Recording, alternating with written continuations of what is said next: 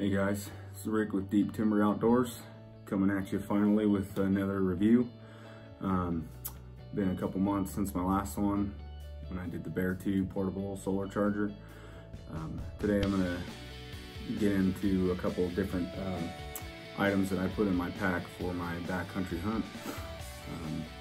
I've got a sleeping pad, the backpack itself, and the lightweight backpack sleeping pad or sleeping bag that I use, and those will be broken down into their own separate videos. I won't do one long 30-minute video here for you. This will just be a one at a time deal. But before I get into that, I wanted to talk about the flag here behind me. The reason it's hanging up and the other flag that I usually use isn't hanging up.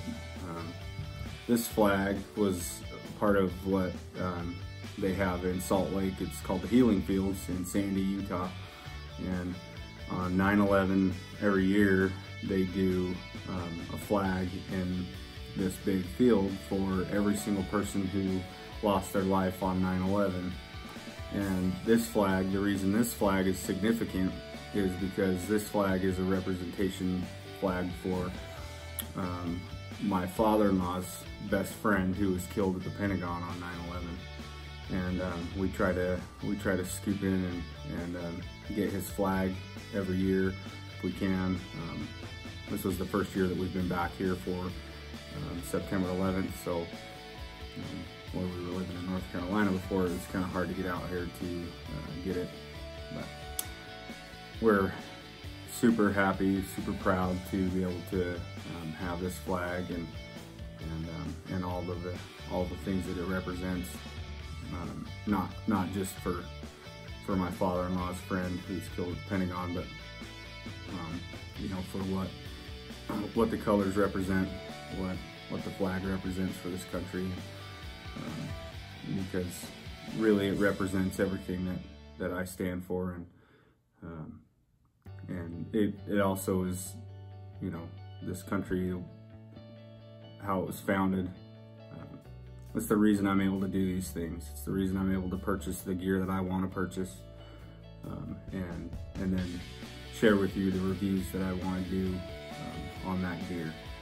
So I'm pretty excited about it. We're gonna make a big pallet frame for it and hang it up in our house, and just we really love America in this house, and you'll be hard pressed to find a spot in this house that doesn't have something patriotic in it. So anyway, so with that being said, we'll jump into this review. Today I'm going to talk with you about this sleeping pad, inflatable sleeping pad, that goes in my little 2-man tent. And I looked all over the web, and Climate is a great brand. They're out of Utah. They have some really great products that every time I go to Costco, it seems like they have a booth set up at Costco, and I sit on one of their pads, and they put a bundle of keys underneath it or something, and it just feels great. You love it. But the price point's a little bit high for me, so I opted to go with something on a cheaper end, obviously. And I shouldn't say cheaper, I should just say less expensive, because the sleeping pad that I found is actually a pretty good one. This one here, this is the PowerLix brand sleeping pad, and when you get it in the box, it comes just like this, wrapped in its little pouch. And when I first opened the box up, I'm a guy, I don't read instructions, and I was like, oh sweet, it should be pretty easy just to blow up and go, and I'll show you here. It's got a little clip on the bag. They pop the clip off, and it keeps that secured. Even if you do happen to undo the string, it will keep it secured in there. And so we pull it out of the bag here, and it came with this other weird bag, which I was like, what in the world is this thing? What am I supposed to do with this? So I open this up. It's got a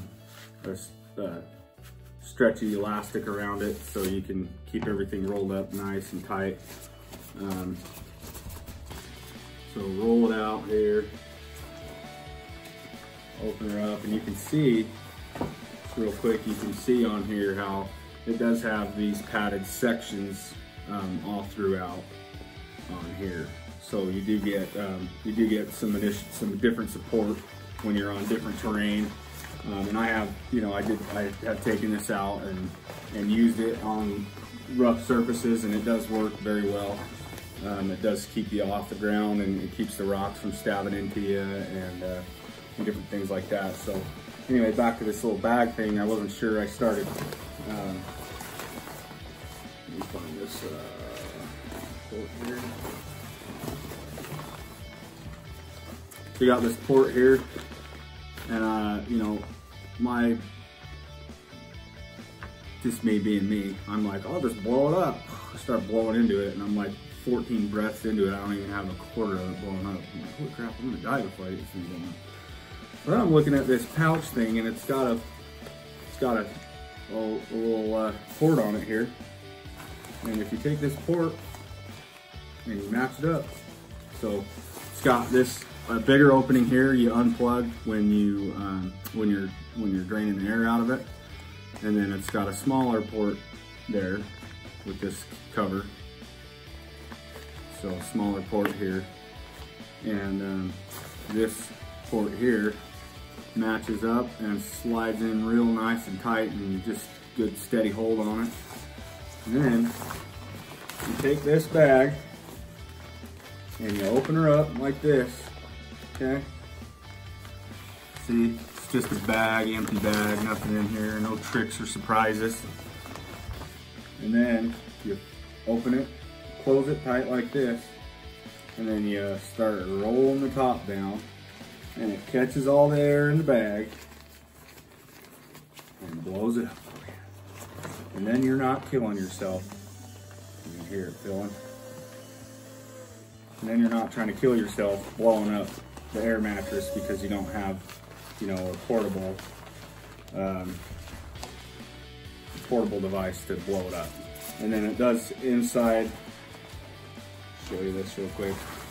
Inside there's a baffle inside, kind of like a check valve, that will keep the air from blowing out of this port as you fill it. So you don't have to worry about trying to close the cap too fast or super fast to keep it from losing all the air on you. So it does take a few minutes to get it with this bag, but it is, you're not like, it's not a struggle, you're not, especially if you're up on the mountain, you just hiked in 5 miles or something like that, and you're like already tired, and then you're trying to just exhaust yourself trying to fill the bag up. Get it blown up here real quick. All right, so here it is, all blown up. You can see it's got these padded, it's all kind of an individual cell that it fills up, and they're just connected here through the brakes and the pads.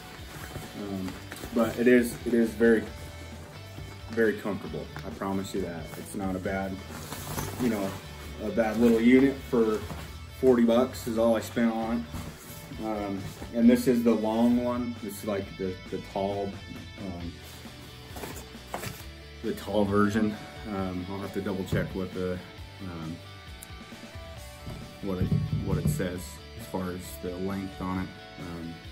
But inside this package here, inside your little pouch that it comes all rolled in, it's got the brand name on it. It does have a repair kit. So you do have, a couple patch kits. And tells you it has the instructions on how to do the patch right on the inside there. It's pretty easy. You just cut, a little section off, however big you need. And it does have, it looks like, I don't know if you can see that on there, but it's like adhesive. You peel it back. So you peel that back, and then it's adhesive on the other side. So pretty simple, pretty easy to use. You don't need any tools or anything really. You could use a knife if you're up, if you're up on the mountain hunting or whatever, and you have and you have a couple of different breaks, you know, a couple of different, you can poke it through something on your tent or whatever, and it happens to get a little hole in there, you know, you do have that option. And it does come, it's got two, that's what that was, it's 2 patch kits on here, which is really nice. You don't ever have to, you really shouldn't have to worry if you're going on like a 5-day pack hunt like I was doing. You don't have to worry too much about needing a repair kit. But one thing, obviously, I always recommend when you're up on the mountain and you're hunting or doing whatever you're doing on the mountain, is to have a ground cloth, some type of ground tarp to go underneath your tent, help kind of separate those objects from the bottom of your tent, and then going through your tent to the bottom of your sleeping pad or to your bag, your sleeping bag. So that's really all I got for you on that. On the sleeping pad, you know, I'm not going to dive into getting it deflated because that's pretty self-explanatory and it's really easy. So you know, you just open the valve, open that bigger port, and then just roll it up, and it'll push all that air out, and then fold it back up into thirds so it'll fit nicely into your back into your pouch, and then throw it in your bag. So hopefully you guys got something out of that, enjoyed it. I will post a link to the Amazon page in the description. And as always, if you guys like what I'm doing, if you guys appreciate the work that I'm doing here with my YouTube videos, give me a like, subscribe, share with your friends if they're interested in any backcountry gear and they need to do it on a budget like me. Again, appreciate your time. Thanks for watching.